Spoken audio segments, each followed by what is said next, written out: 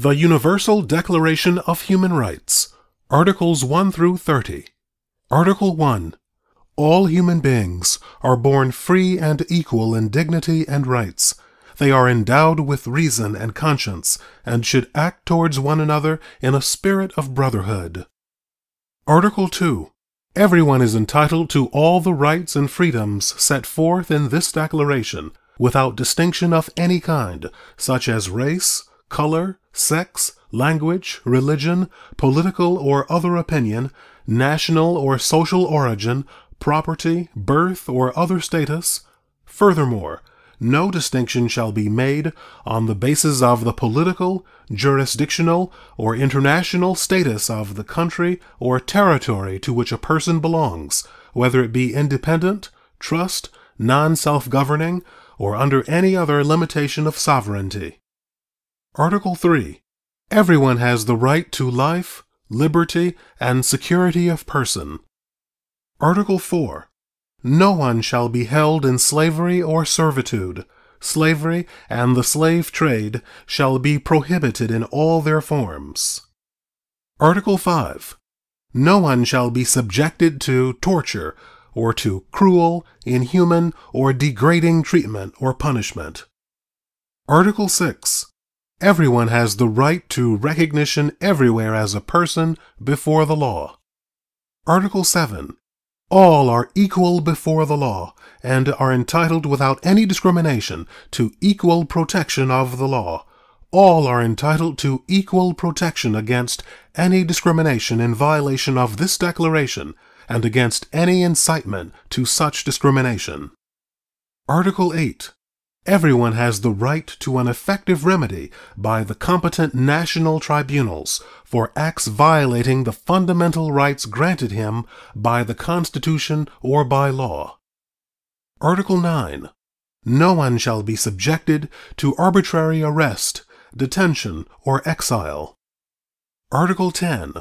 Everyone is entitled in full equality to a fair and public hearing by an independent and impartial tribunal in the determination of his rights and obligations and of any criminal charge against him. Article 11. 1. Everyone charged with a penal offense has the right to be presumed innocent until proved guilty according to law in a public trial, at which he has had all the guarantees necessary for his defense. 2. No one shall be held guilty of any penal offense on account of any act or omission which did not constitute a penal offense under national or international law at the time when it was committed. Nor shall a heavier penalty be imposed than the one that was applicable at the time the penal offense was committed. Article 12. No one shall be subjected to arbitrary interference with his privacy, family, home, or correspondence, nor to attacks upon his honor and reputation.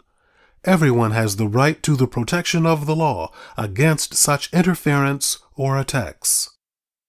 Article 13. 1. Everyone has the right to freedom of movement and residence within the borders of each state. 2. Everyone has the right to leave any country, including his own, and to return to his country. Article 14. 1. Everyone has the right to seek and to enjoy in other countries asylum from persecution. 2. This right may not be invoked in the case of prosecutions genuinely arising from non-political crimes or from acts contrary to the purposes and principles of the United Nations. Article 15. 1. Everyone has the right to a nationality. 2. No one shall be arbitrarily deprived of his nationality, nor denied the right to change his nationality. Article 16. 1. Men and women of full age, without any limitation due to race, nationality, or religion, have the right to marry and to found a family. They are entitled to equal rights as to marriage, during marriage, and at its dissolution. 2. Marriage shall be entered into only with the free and full consent of the intending spouses. 3. The family is the natural and fundamental group unit of society and is entitled to protection by society and the state. Article 17. 1. Everyone has the right to own property alone, as well as in association with others. 2. No one shall be arbitrarily deprived of his property. Article 18. Everyone has the right to freedom of thought, conscience, and religion. This right includes freedom to change his religion or belief, and freedom, either alone or in community with others, and in public or private, to manifest his religion or belief in teaching, practice, worship, and observance. Article 19. Everyone has the right to freedom of opinion and expression. This right includes freedom to hold opinions without interference, and to seek, receive, and impart information and ideas through any media and regardless of frontiers. Article 20. 1. Everyone has the right to freedom of peaceful assembly and association. 2. No one may be compelled to belong to an association. Article 21. 1. Everyone has the right to take part in the government of his country, directly or through freely chosen representatives. 2. Everyone has the right of equal access to public service in his country. 3. The will of the people shall be the basis of the authority of government. This will shall be expressed in periodic and genuine elections, which shall be by universal and equal suffrage, and shall be held by secret vote, or by equivalent free voting procedures. Article 22.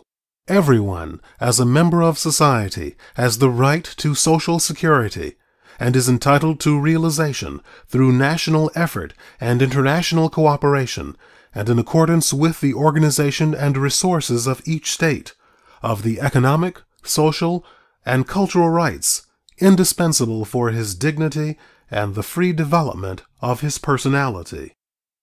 Article 23. 1. Everyone has the right to work, to free choice of employment, to just and favorable conditions of work, and to protection against unemployment. 2. Everyone, without any discrimination, has the right to equal pay for equal work. 3. Everyone who works has the right to just and favorable remuneration, ensuring for himself and his family an existence worthy of human dignity, and supplemented, if necessary, by other means of social protection. 4. Everyone has the right to form and to join trade unions for the protection of his interests. Article 24. Everyone has the right to rest and leisure, including reasonable limitation of working hours, and periodic holidays with pay. Article 25. 1. Everyone has the right to a standard of living adequate for the health and well-being of himself and of his family, including food, clothing, housing, and medical care, and necessary social services, and the right to security in the event of unemployment, sickness, disability, widowhood, old age, or other lack of livelihood in circumstances beyond his control. 2. Motherhood and childhood are entitled to special care and assistance. All children, whether born in or out of wedlock, shall enjoy the same social protection. Article 26. 1. Everyone has the right to education. Education shall be free, at least in the elementary and fundamental stages. Elementary education shall be compulsory. Technical and professional education shall be made generally available, and higher education shall be equally accessible to all on the basis of merit. 2. Education shall be directed to the full development of the human personality and to the strengthening of respect for human rights and fundamental freedoms. It shall promote understanding, tolerance, and friendship among all nations, racial or religious groups, and shall further the activities of the United Nations for the maintenance of peace. 3. Parents have a prior right to choose the kind of education that shall be given to their children. Article 27. 1. Everyone has the right freely to participate in the cultural life of the community, to enjoy the arts, and to share in scientific advancement and its benefits. 2. Everyone has the right to the protection of the moral and material interests resulting from any scientific, literary, or artistic production of which he is the author. Article 28. Everyone is entitled to a social and international order in which the rights and freedoms set forth in this declaration can be fully realized. Article 29. 1. Everyone has duties to the community in which alone the free and full development of his personality is possible. 2. In the exercise of his rights and freedoms, everyone shall be subject only to such limitations as are determined by law solely for the purpose of securing due recognition and respect for the rights and freedoms of others, and of meeting the just requirements of morality, public order, and the general welfare in a democratic society. 3. These rights and freedoms may in no case be exercised contrary to the purposes and principles of the United Nations. Article 30. Nothing in this declaration may be interpreted as implying for any state, group, or person any right to engage in any activity or to perform any act aimed at the destruction of any of the rights and freedoms set forth herein.